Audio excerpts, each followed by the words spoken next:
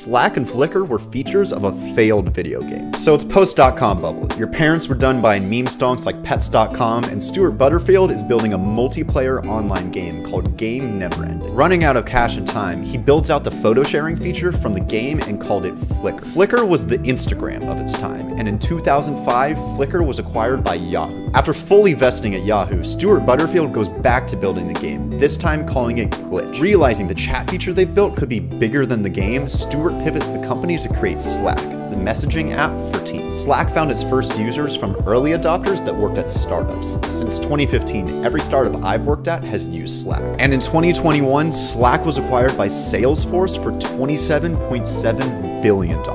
And that's how